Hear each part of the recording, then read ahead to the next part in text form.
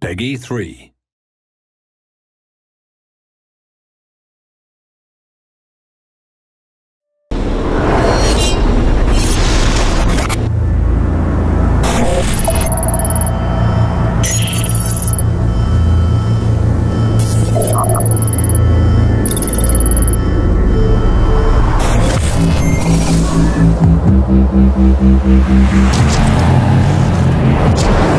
The idea of putting the Mercedes-Benz winter training track experience into Project Cars 2 pretty much came from a long-lasting collaboration we've had with Mercedes.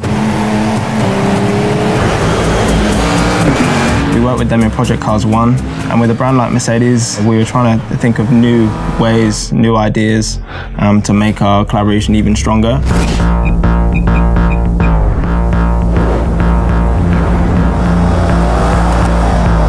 Driving here in Sweden on the ice tracks is very counterintuitive. Your brain's trying to tell you one thing because you're used to driving on tarmac, but you know you need to do something different.